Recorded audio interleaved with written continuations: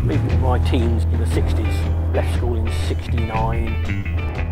I can remember things like the Imps and the Minis and the 1100s, the early MGs, Rileys, Triumphs, and I'd always liked that sort of mechanical approach to cars. Simple. If it broke down, you could fix it by the side of the road. I mean, when I left school, I went into a garage as an apprentice mechanic, and it was a Roots and Standard Triumph, and I just love that era of cars. I come across this picture of this rather grubby looking two-seater sports coupe sat in somebody's yard, and I thought, I'd rather like the look of this. This is rather interesting. And I'd not been in the club very long, but I'd made some inquiries and found out where it was. It took me quite a while to track it down, but tracked it down I did, and it was in somebody's yard, or a barn as it was then, down in Dorset. So I'd asked him what he'd done to it, and did he intend on keeping it on the road, because I'm rather interested in it. He said, well, it's been sat here 10-12 years, and he said, I haven't really done anything with it, and I haven't really got time. So I said, would you sell it? Eventually we agreed on a price of £1,000, and this was without even seeing it. This was just a photograph in the club magazine. It was a black and white photograph, so it wasn't colour. He actually brought it up from Dorset for me on a trailer up to my father's bungalow in July, August of 2000. And he turns up outside the door, and I was standing there with my father, and he looked at me.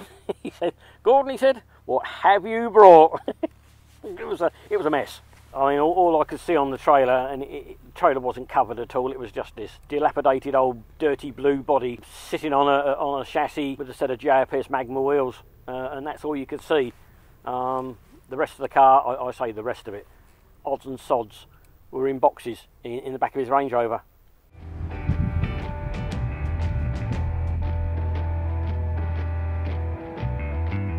Yeah, it was a mammoth task, isn't understating things. We lifted the body up. That then hung upside down in my dad's garage from the rafters for about 3 or 4 years.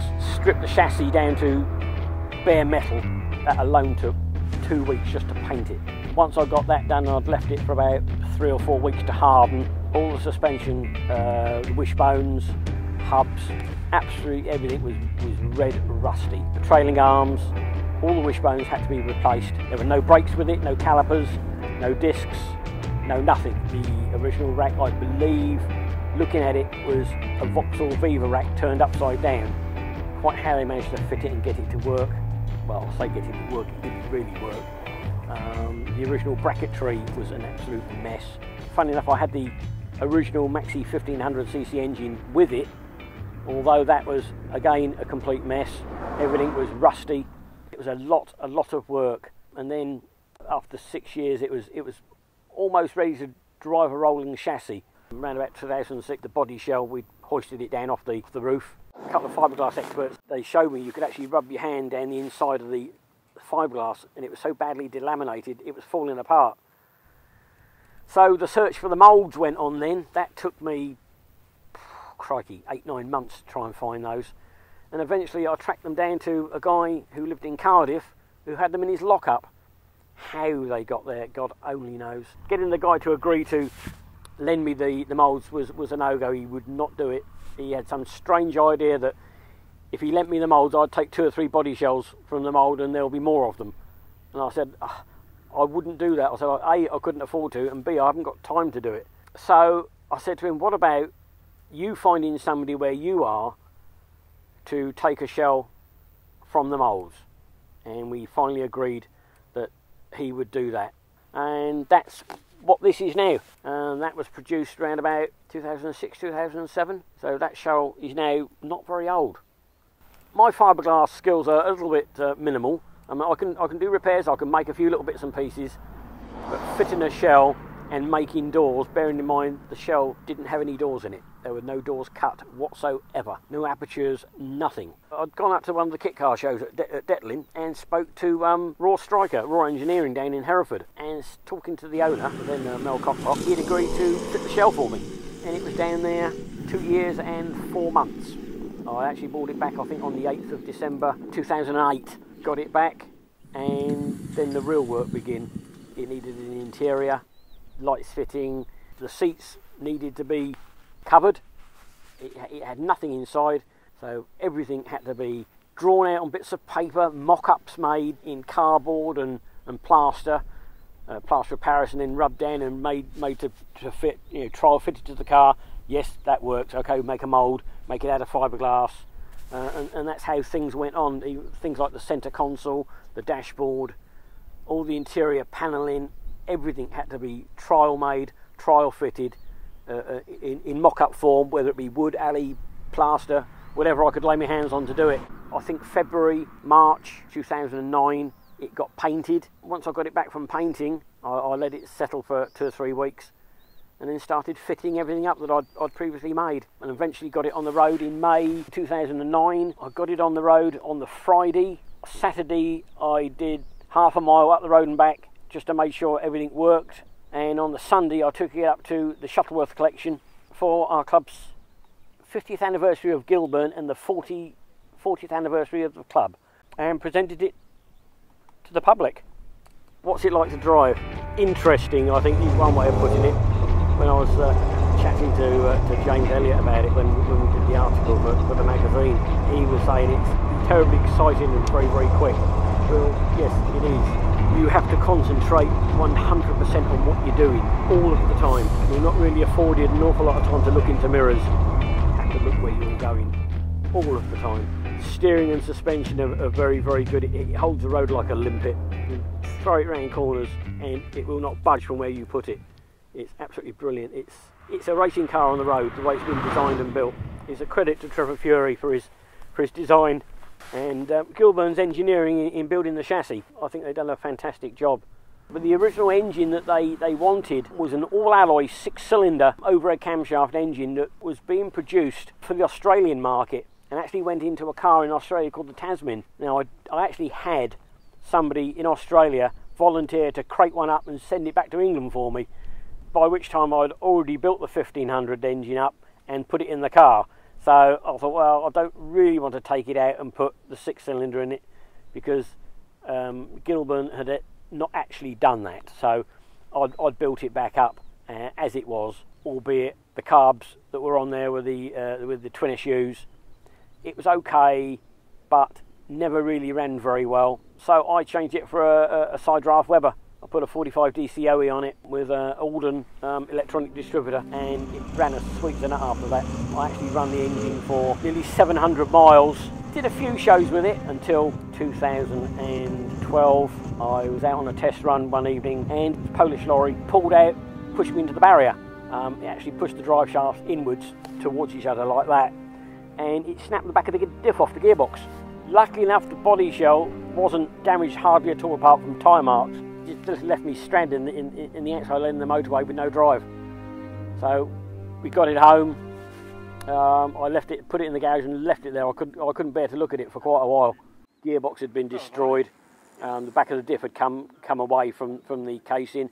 It split down both sides. So I thought, well, okay, we'll try and find another casing. And being the early cable change box, couldn't find one for love of money.